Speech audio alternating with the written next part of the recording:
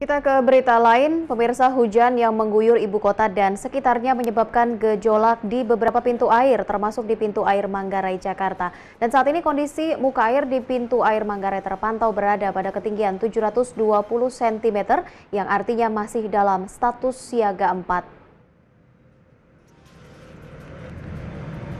Memasuki puncak musim hujan, curah hujan di puncak Bogor, Jawa Barat mengalami peningkatan sehingga debit air di pintu air Bendungan Katulampa mengalami naik turun yang berakibat kawasan ibu kota harus bersiap menerima air kiriman. Meskipun sempat berada dalam status siaga 3, ketinggian muka air di pintu air Manggarai sudah kembali kepada siaga 4.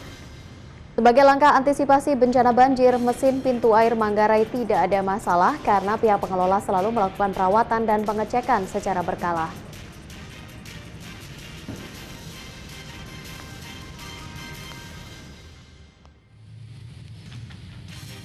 Ya, sejumlah pengendara motor memilih terowongan atau underpass untuk meneduh ketika hujan. Di underpass Trunojoyo, Jakarta Selatan Kamis pagi tadi, banyak pengendara motor memarkirkan kendaraannya.